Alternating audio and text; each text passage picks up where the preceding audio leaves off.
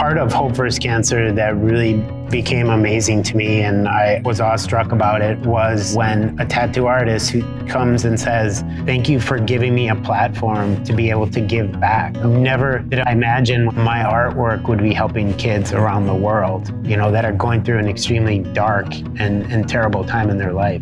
This machine is not only enabling artists around the world to take their craft to another level, but it's also helping us combat and give these kids safer and more alternative solutions to treating pediatric cancer. When I realized how much psychological help that these temporary tattoos helped with the kids, little girls kept putting it on the side of their head, and mom said, well, it provides like this level of security to them and self-esteem. They feel like people are staring at them because of their badass temporary tattoo and not because they look different.